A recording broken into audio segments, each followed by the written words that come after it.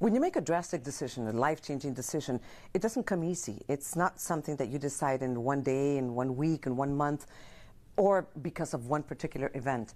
I think this is something that you decide for a long time, and for me, that's the way it was. Several years ago, I've been thinking of making a change in my career, of taking it to the next level, of becoming independent.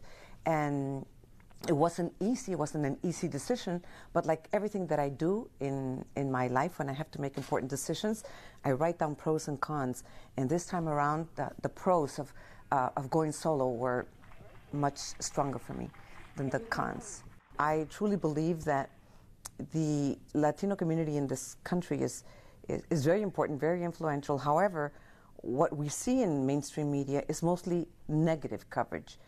And I would love to be able to tell some of those stories to other audiences so that they could understand that we have deep roots, that our contribution to this country is tremendous, and that we are Americans too, regardless of the color of our skin or the accent in our voice or the texture of our hair.